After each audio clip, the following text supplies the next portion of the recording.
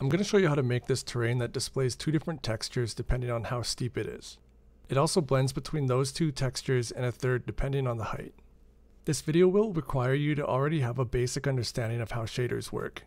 This is a terrain scene from a previous video.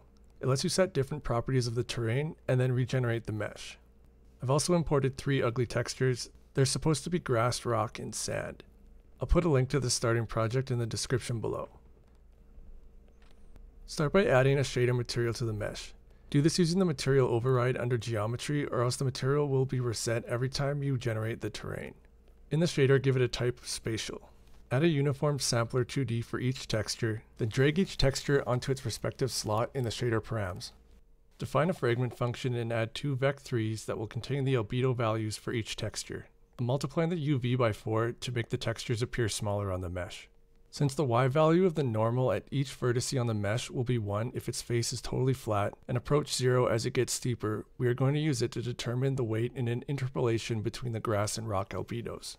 We are in the fragment function, so the normal will be in view space. To convert this to model space, put the normal variable in a vec4, multiply that by the camera matrix, then get the Y value from the result. Or we can just declare a varying float and assign it the Y value of the normal variable in the vertex function. In GLSL, the interpolation function is called mix. Since every face of our mesh is angled, it is covered by a blend of both textures. These faces also don't have slopes much greater than 45 degrees, so the Y values are mostly in the upper end of the 0 to 1 range, and the grass is much more predominant. Let's change this so anywhere on the mesh that is 45 degrees or steeper, which will be a Y value of 0.5 or less, will only show the rock texture. And anywhere close to being flat, let's say a Y value of 0.9 or greater, will only display grass. Create 2 uniform floats. One will be called min rock slope, the other max grass slope. Default them to 0.5 and 0.9 respectively. Also give both a hint range of 0 to 1. Use the max function to set the weight to the min rock slope if it has a value less than the min rock slope. Then use the min function to set the weight to the max grass slope if it has a value greater than the max grass slope. At this point, the weight will range from 0.5 to 0.9. The weight will be set to 0.5 for any Y value less than 0.5 and set to 0.9 for any Y value greater than 0.9.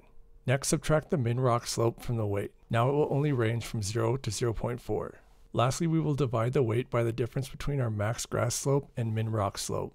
This will normalize it back to a range of 0 to 1. Now play around with these values in the editor. The lower the max grass slope, the more the terrain will be grass, and the higher the min rock slope, the more the terrain will be rock. This might seem counterintuitive, but remember, lower means steeper. One thing to note, make sure these values aren't equal or else the mesh will turn black. This is because it causes the shader to divide by 0 when normalizing the range. Now let's blend the sand with the rock and grass based on height. This process will be almost identical.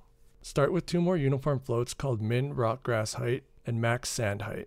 Next, create a varying float called vertex Y and assign it the Y property of the vertex built-in variable in the vertex function. Then assign vertex Y to a new weight value.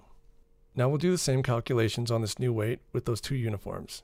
Max function with the min rock grass height, min function with the max sand height, subtract the min rock grass height, and divide by the difference between those 2 heights. Afterwards, create a vec3 that will contain the blended rock grass albedo value, then create another vec3 at the top of the fragment function for the sand albedo, and interpolate between the rock grass and the sand using the new weight value.